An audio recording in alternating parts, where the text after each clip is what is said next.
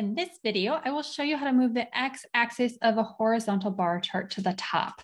Since we read charts like we read books in Western cultures, that means left to right, top to bottom, moving the x-axis to the top quickly orients our audience as they read the graph. So right-click on the x-axis, select Format Axis.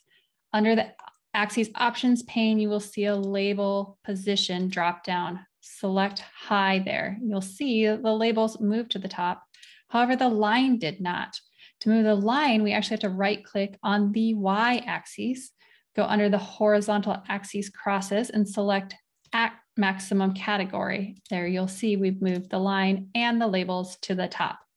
Thanks for watching. Subscribe to our channel to get notified of other videos about data visualization and storytelling.